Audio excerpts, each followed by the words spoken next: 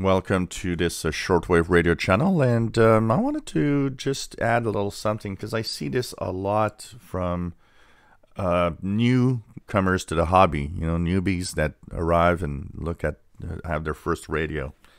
And one of the questions that I see very often go through the Facebook group, for example, is, okay, can you guys give me, stations to listen to and frequencies? And that is not the way it works. Shortwave radio is not like AM, FM. It's not, I hear stuff all the time and that's it, and here are frequencies. Depending on where you are around the world, you don't hear the same thing that we do. You don't hear the same thing at the same frequencies, the same time, every day that we do. That's why there are online schedules. And the reason is daytime, nighttime propagation is different. There's also the fact that even in the same area, I mean, somebody on the west coast of North America in California might not even hear the same thing that I hear here on the East Coast in Montreal, Quebec. So this is important to know because we can't help you out in that way. We can't say, well, oh, tune this. There's a high chance you won't even hear it because you're in unless you live 100 kilometers from me, forget it. You might not hear what I'm going to, tell you to listen to. It doesn't work like that. If you're in Europe, you'll have obviously different stations. There are things you hear in Europe that you never hear in North America, and so on. What you need to understand is really to go and get acquainted with these schedules. Station schedules are very important. I use the IBI space because I find that it's the most accurate of all lists. It's updated quite regularly. Last update, if we look here, is November 8th. So, the updates here are quite often to try to fix, anything that's wrong with the list. Remember, we live in a UTC world, universal time. This is not local time. Do not ever report a station, oh, I'm listening to this at 9 p.m. here. Well, it doesn't tell us anything.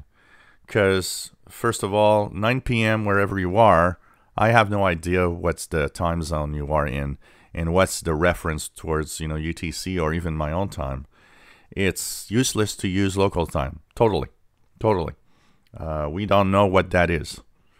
Universal time is there on shortwave for that reason, because we all know universal time, what it is, and what time it is compared to our own time zones.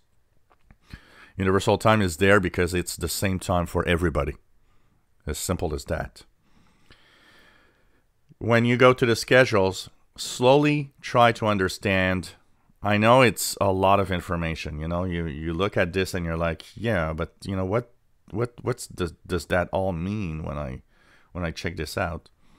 First of all, there's a abbreviation list. So if you go down, you will see a README text. It says conditions of use, but there's language, transmitter codes.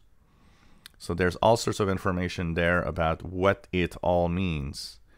It's important to understand that in order to, kind of know what you're listening to. But go slowly. You'll learn as you go through. And it's not that difficult when you start kind of just understanding a little bit of the stuff there. So if, for example, I'm listening to something on 15770, okay? And I'm wondering what it could be at this time. What's going to happen? So I'm going to use the other list here because I'm using the UTC list. So, 15770 on the frequency list. And right now it's local time, 17 hours and 14 minutes UTC. So at 17 hours, at 14 to 20, it says WRMI Radio Miami International. And probably with Supreme Master TV broadcast. The thing to understand is what does it all mean? What are these little abbreviations? And it's time to learn that. So of course the frequency is here, the time in UTC is here. This is the time you possibly can hear it. Remember, you might not hear it the whole way through 14 to 20, depending on where you live. Propagation changes minute to minute, hour to hour. Then you have USA. Well, it says it comes from the United States. WRMI Radio Miami International is a station. Then you have the code for the language. English. E for English. That is important to understand whatever language you speak. If you speak only English, try to remember that the E is always English. So you'll know which broadcasts in this list are English. I also speak French, so I will look at F for French. That's also something I look for. These are the two languages I understand. Then you have the code for where the broadcast is going for. What's the target area? Because stations often have a target area on shortwave. ENA, Eastern North America. If you remember some of the most basic ones, you will actually be able to understand. FE, Far East. There are some that I don't necessarily understand. VUT is probably because it's local for Vanuatu. More than anything else, but understanding EU for Europe, getting a minimum of information about that is the best. And for the list, well, the B seat B20 here on the left side is by time.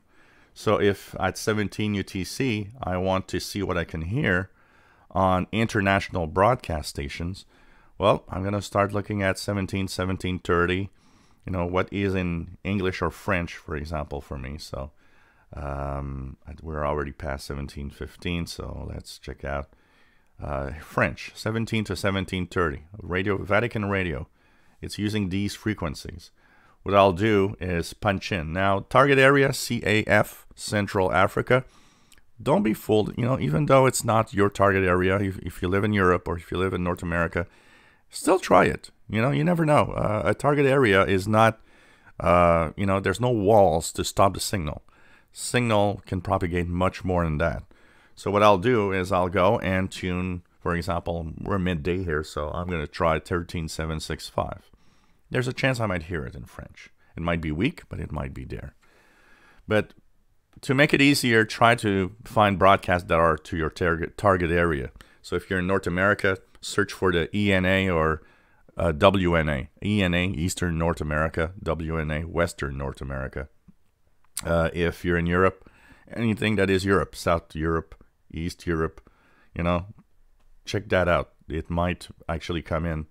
And when you choose a target area that is yours, you have a higher chance of getting a reception of a station, and good reception of a station, because it's broadcasting towards you.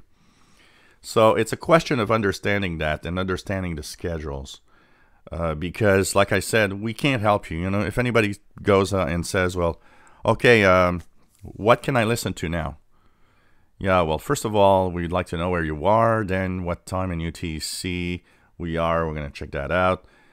We would have to do the job of searching for you, because we don't know what you could listen to in your area. It's not the same as here. That's why you need to slowly understand and learn that. It's, the learning curve of shortwave radio, if you want to know and listen to something on the bands and know what you're listening to also. Once again, this BC B20 is by time. The frequency B20 is by frequency. You can use that one too. If you're just randomly tuning around, you can use that one to understand what you're listening to. And remember, all times are in UTC. And remember that the language is very important often if you have more than one station broadcasting on the same frequency, because that happens often for different target areas. Language is your best friend to know which station you might be listening to. I will post the link to the IBI space, and I'll post also the link to the day and night world map so that you could see where it's daytime, nighttime around the world at the same time. If you enjoy my videos, please subscribe, give us a thumbs up. Thank you for watching.